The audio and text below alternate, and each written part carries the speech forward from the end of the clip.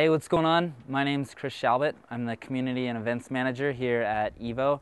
Up here at Stevens Pass today, we had a pretty deep POW day. Got the chance to ski on these blogs here from Atomic.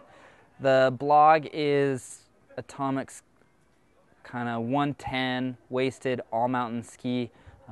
Really developed originally as a backcountry freestyle ski, but versatile enough that you could ski it anywhere. Features about half the rocker of the bent Chetler, so it's a little longer camber profile, so for skiing groomers and everything, a little more feedback, a little more pop and spring from the ski. It's my everyday ski. If you're looking between maybe this ski and like the Automatic, which is another ski from Atomic, this is going to be a little more playful at slower speeds. It doesn't have as much power from the tail, a little softer.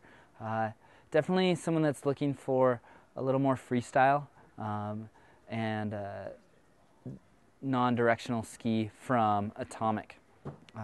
It is a little softer flex, like I said, so it's playful. I've skied it in the park. I'll ski it in the POW, and there's only 4 or 5 inches, and I can go rip groomers on it with skiing with my niece and nephew. I ski it in a 185. I mount it at the Team Mark. I am 5'9", 150 pounds, but it also comes in a 177 and new sizes for this coming season, a 161 and a 169. One thing to also mention is the taper tip and tail. It gives the ski a little bit more surfy, playful feel to it, combined with the medium flex.